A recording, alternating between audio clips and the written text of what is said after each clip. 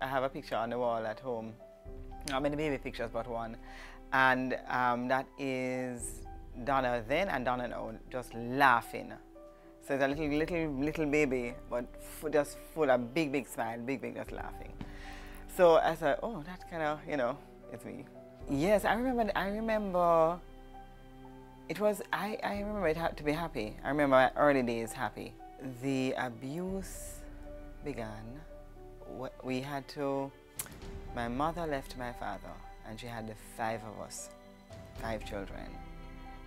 So in the evenings, we went by my granduncle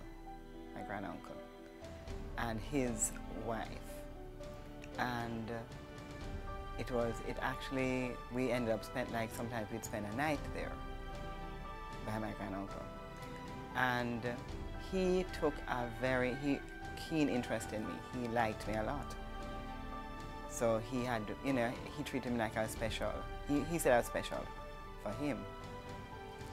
And then it ended up that I was sleeping in a bed in his room. Like he would spend the weekend, I would sleep in a bed because I was his special for him. And that's what happened. So it was then that the first incident happened where he, molested me. I would have been about 9, 10 at the time when it happened. First of all, I was most afraid that if I told my mother, I thought she would kill him. And so I kept it secret. And eventually I said to him, this is not okay. This is not okay. And he apologized and everything, and but it continued. You know what happened? This is very common for people who are abused. They keep it silent. And this is actually the biggest problem with abuse. This is the biggest problem with abuse because it impacts everything about who you are. And there's no access to having a conversation, working it through with anybody because you are ashamed and you keep it quiet. It absolutely defined my teenage years. Totally, because I constantly felt ashamed.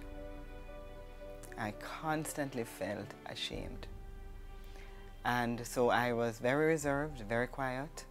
I withdrew as a result, but I really was living in feeling very ashamed of myself. That's what I am standing for Jamaica. Every child must know what to do if they are touched inappropriately.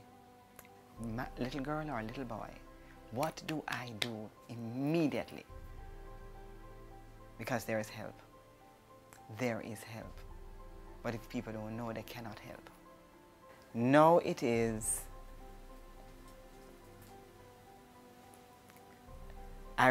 Because I'm free of it now. I'm free of it. Because all along, you try to get people, you get counseling and coaching, but I went to something called Landmark Education, the Landmark Forum, by a company called Landmark Education. And it was a weekend where you sit down and you get to just reflect on the kind of thoughts. How do you see yourself? And for the first time, I got to see how my whole life, in terms of my relationships with men, how it was driven by that belief that I was a Jezebel and that I was unworthy of having a wholesome relationship.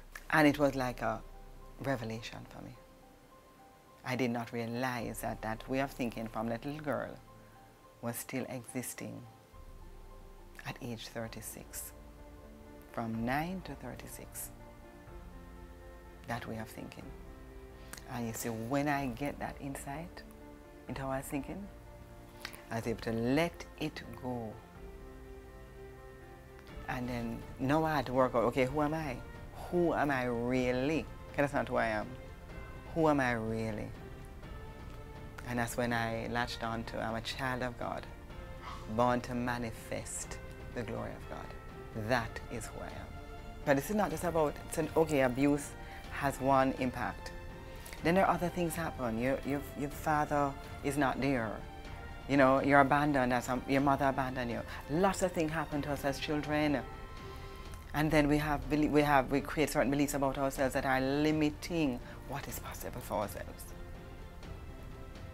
So you understand? So that is why I want to share this with everybody. Listen, we can get, if you take responsibility for your thoughts and start to really examine the thoughts and the limiting thoughts that you are putting on your life and begin to let that go, then you can create a totally different life.